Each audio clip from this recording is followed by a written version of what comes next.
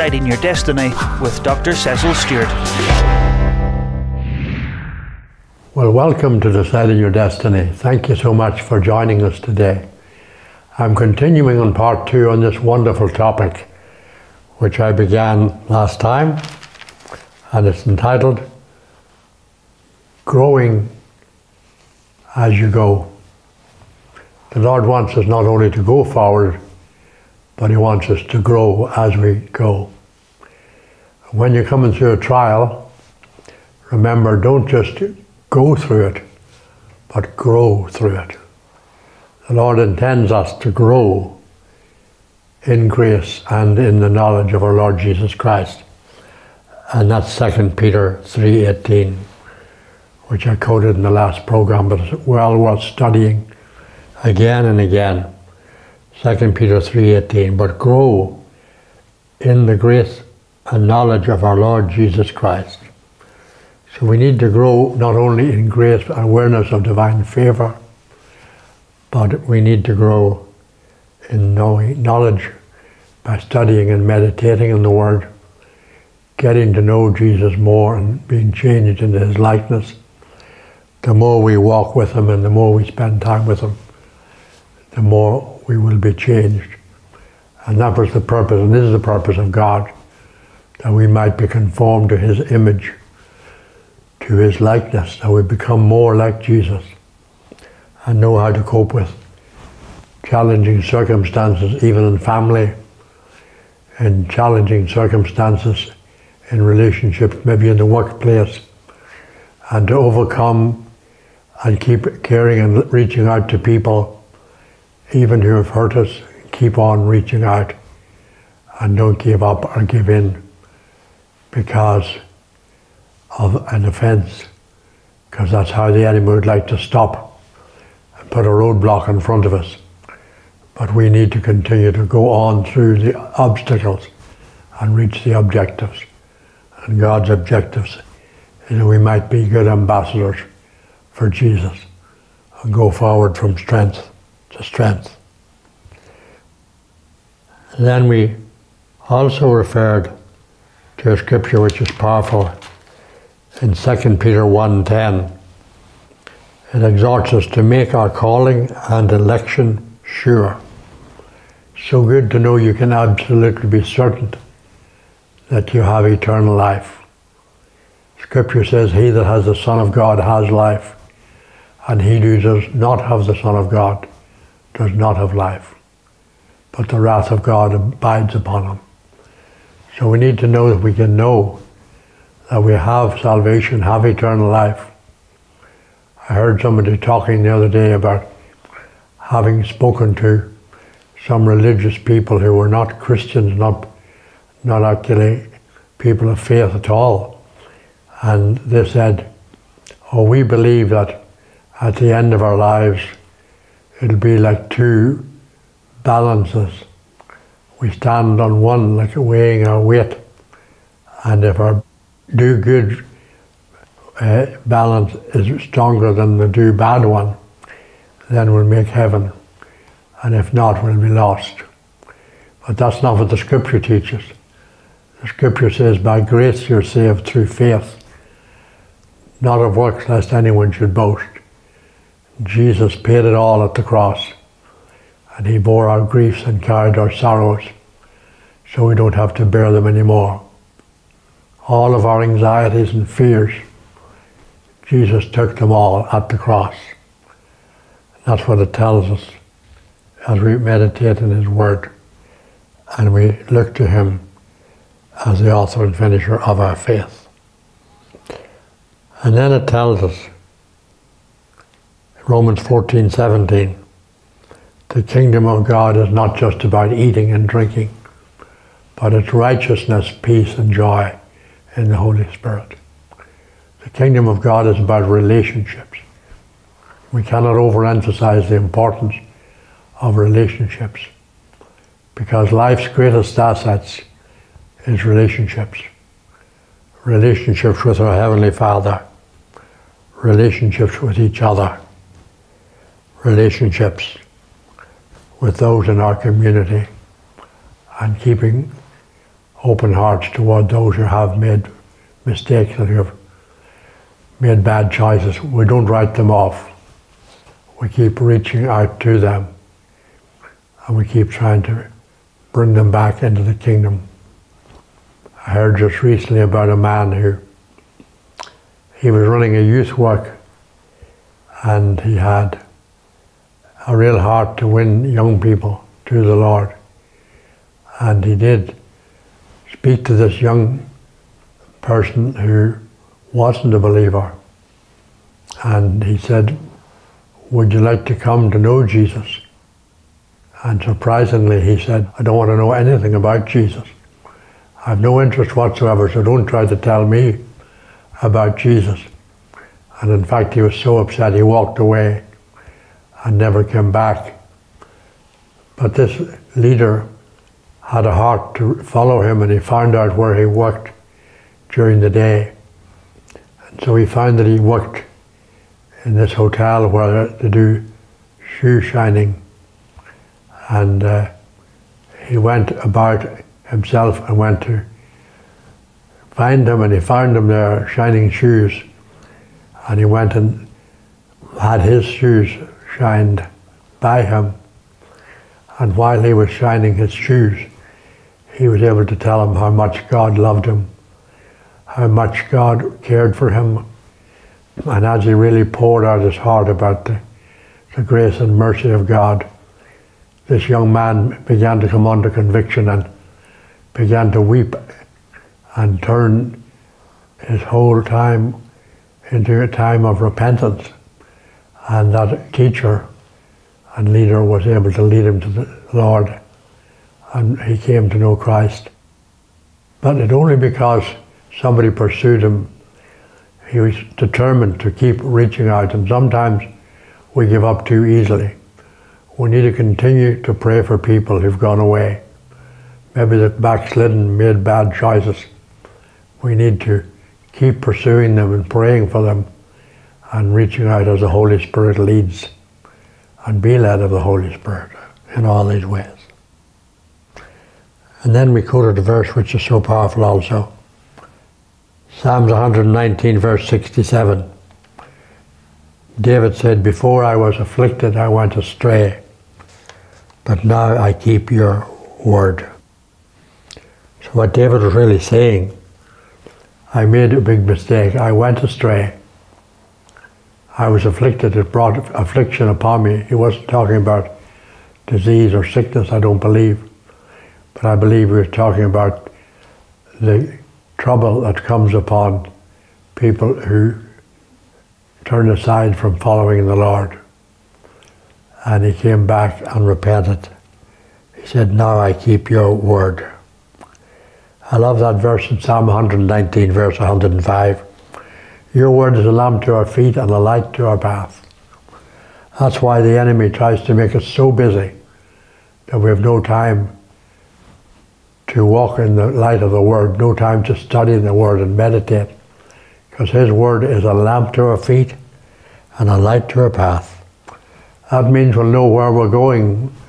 We'll be able to make the right choices, make the right decisions, because we're a lamp to our feet and a light to our path. And then it tells us also in Hebrews 4:2 that those people who were partakers of the word in Israel, the Bible says the word did not profit them or do them any good because they didn't act upon it. They just heard it and never acted on it. That's what the Bible says in the book of James. Don't just be hearers of the word, but doers of the word. Otherwise you deceive yourself. There are a lot of people deceived. They listen to a lot of words and even preaching, but they don't act upon it. So not hearing it, not doing it, doesn't bring any change. So when you let the word in and begin to live it out, that's when things begin to happen. When it's accompanied by corresponding action, things happen and things change for better. There is a wee hope builder called Winning in a Losing World. This has gone out to many people in many countries, which I've written. winning strategies in a losing world. In the midst of all the bad things that's happening in the world, the good news is God has given us winning strategies in a losing world. The world's losing out. It may be making money in many things of that nature, but are we winning in the home? Are we winning in the family? God has given us winning strategies. This is a very short little hope builder that you can request, and we send it to you absolutely free. And then it tells us over in Micah 7 verse 8, do not rejoice over me, O my enemy. When I fall, I shall arise. When I sit in darkness, the Lord shall be my light. The Lord is our light and our salvation, Psalmist David said. So if we fall, make mistakes or miss out, the good news is God's gracious and merciful. When we repent, we can return and come back, and He will bring us light, because He is light. God is light, and in Him there's no darkness at all. He brings us light when we walk in His ways. So let me remind you again a few points, and then I will continue. Number one, we can grow through exercise. Growing spiritually through exercise ourselves spiritually. Exercising in the Word, meditating the Word. Scripture says, exercise yourselves unto God. And so we do that, and we grow as we meditate in the Word every day. Growing through knowing your calling. God has a calling for every one of us. We were brought into this world to be witnesses and ambassadors for Jesus. Yes, the enemy will try to divert us, take our attention, but we need to focus on the big picture and watch where we're going, to know that we have a calling from Almighty God. It's like when I was driving along the road some time back, and we were turning right into another road, and a lady came along at high speed and crashed straight into the back of us. She was on the phone and never saw us.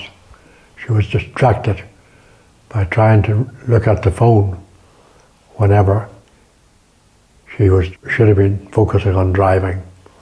So we need to focus, where are we going? God has a big picture, a big calling for us, and we are ambassadors for Christ. Number three, growing through walking in the light. We need to walk in the light that God has given us and realize that God guides us as we follow Him day by day. And it is a daily walk. Every single day we can enjoy His presence, enjoy His peace, and walk in His ways. Have divine awareness. That's another little hope builder, which I hope you'll take a copy of.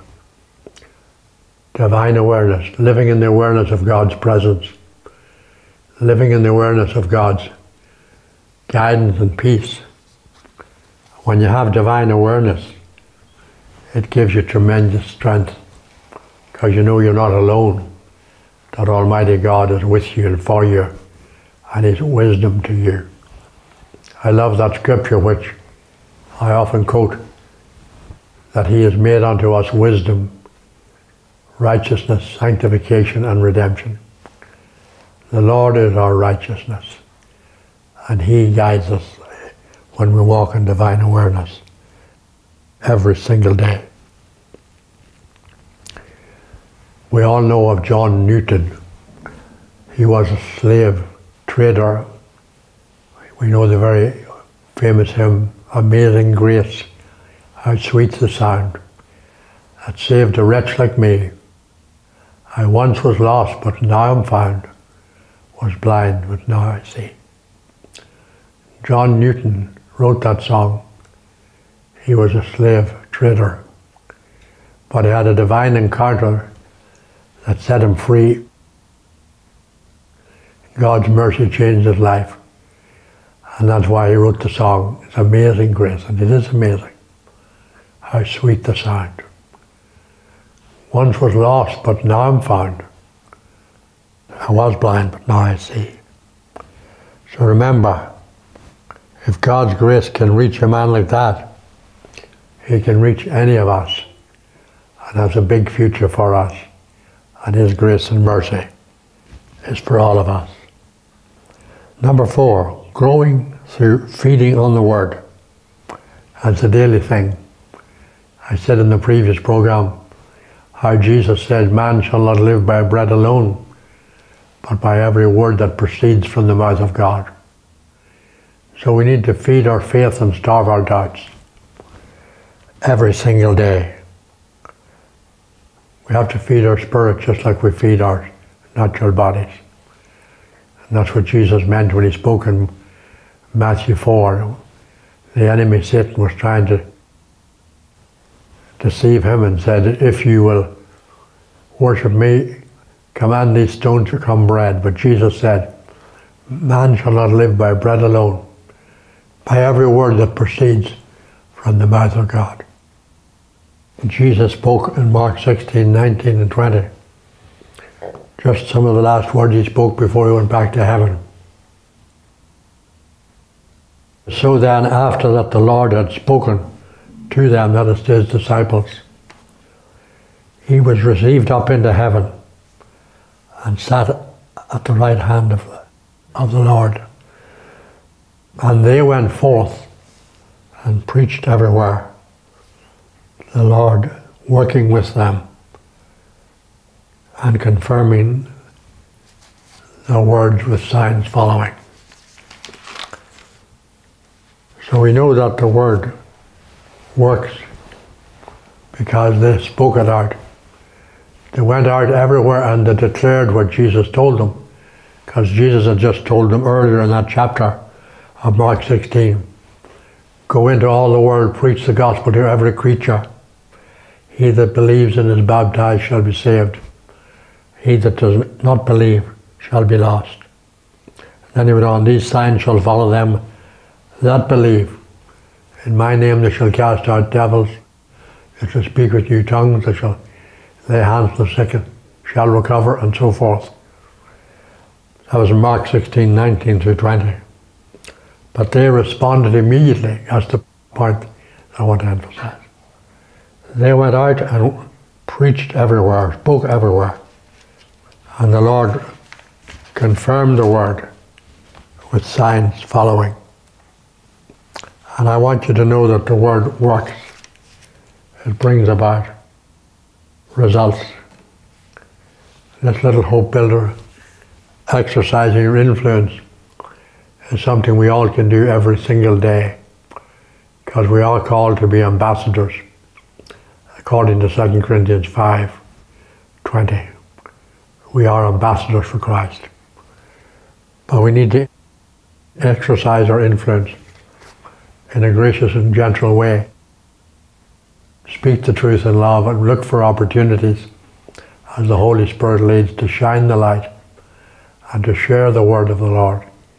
Bring hope to those that are struggling, and know that God Almighty is with you and God is for you. Everywhere you go, God is for you and God is with you all the time. So I'm shortly going to be praying for you who need healing. For those who do not know Jesus as Savior, you can come to know Him today. You can receive assurance of salvation today, because God loves you and He doesn't want anybody to be lost. He wants everybody to receive salvation. The scripture says it's not His will that any should perish, but that all should come to repentance. Not His will that any be lost. Who wouldn't want to escape hell and get to heaven? And the people have gone into a Christless eternity, hoping that they'll be all right. But you can know for sure that you have eternal life. Jesus said, these things are spoken unto you, that you might know that you have eternal life, that you might know you have forgiveness. And He is keen and very, very much for your assurance of salvation every day of your life. And then it says, well, it's number 5 actually, growing through developing relationships. I emphasized the last time and I want to re-emphasize, life's greatest assets is relationships. We had some family members home from America just recently, and it was a wonderful time of fellowship where Valerie and Dave and other members of their families, several relatives came, about 25, 30 or more of our family met together, and the tremendous joy and delight of being together, enjoying each other's fellowship and seeing people we hadn't seen, some maybe for 10 years or more, 15 years.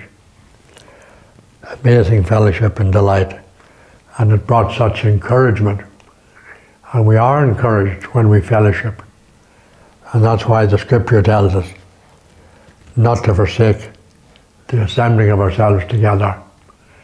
Make sure we are in fellowship regularly with other believers, and God will strengthen us and empower us more and more.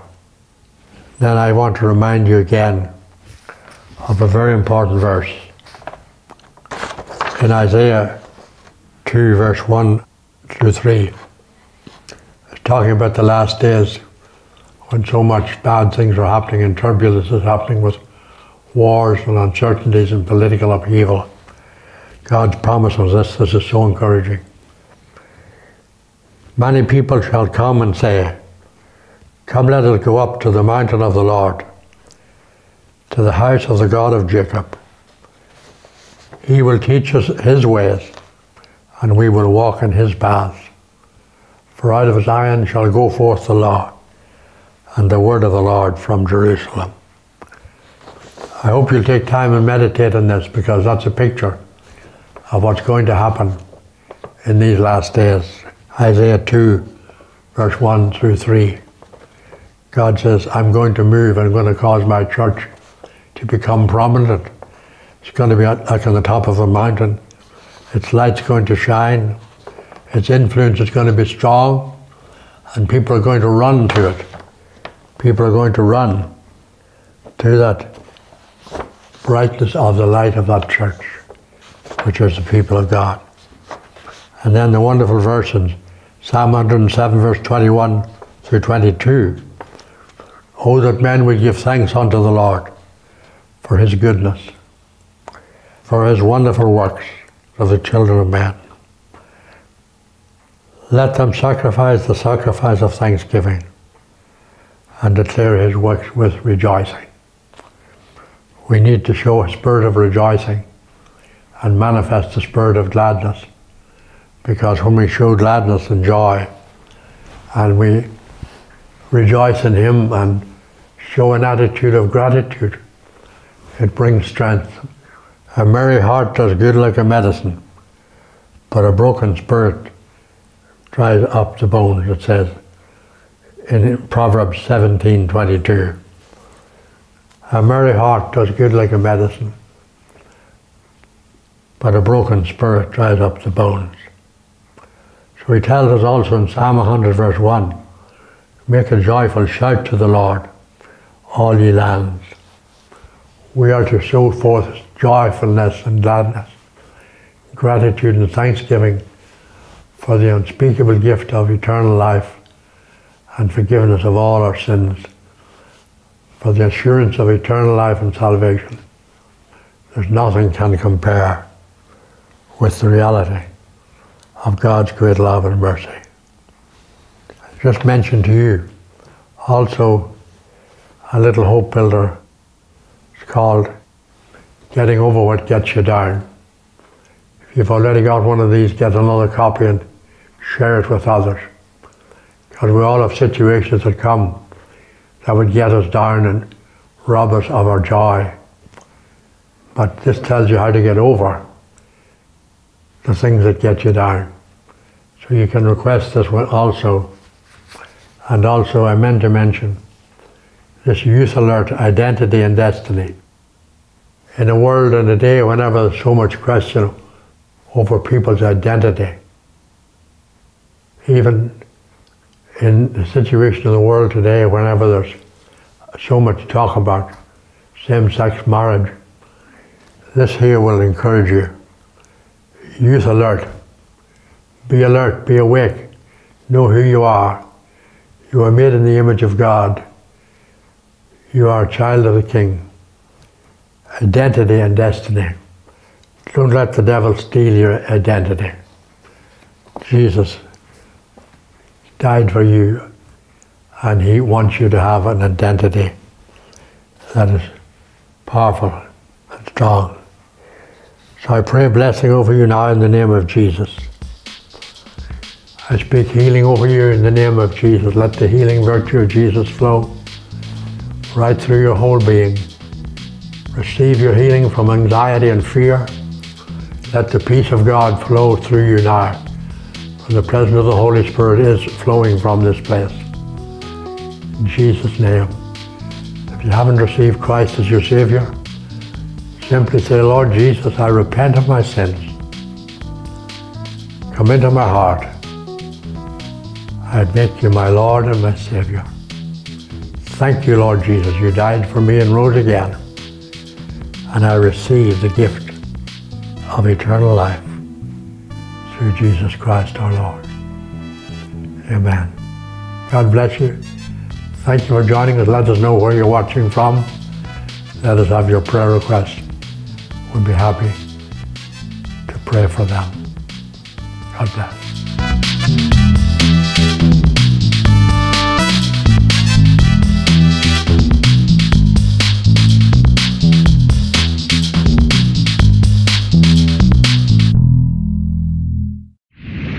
You're watching Deciding Your Destiny with Dr. Cecil Stewart.